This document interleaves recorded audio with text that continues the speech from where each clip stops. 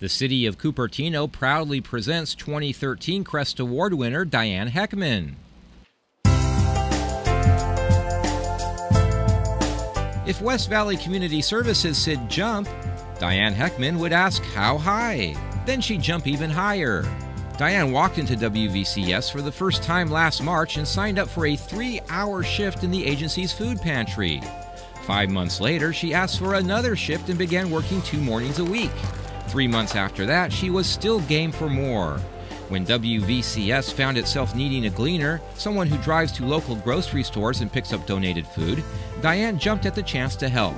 In fact, she has jumped up so often that she's now working double shifts at the agency and delivering between 850 and 1,150 pounds of food every week to WVCS from local markets.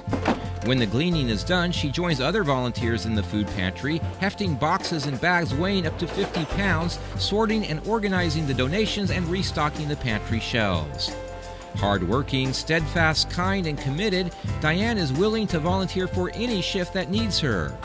She honed her management and organization skills in the computer networking industry, where she built a 25-year career. 2 years ago, she left the field to spend more time on her family and her volunteer work. During the past year, WVCS and the Cupertino community had benefited significantly from Diane's service.